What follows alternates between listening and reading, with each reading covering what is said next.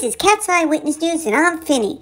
We are sorry to have to report this, but Homer the Homing Pigeon died on Wednesday night.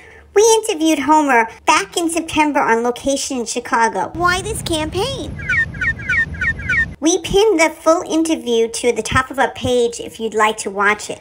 Homer choked on a piece of ultra-frozen deep dish pizza, which was due to the bomb cyclone of freezing weather.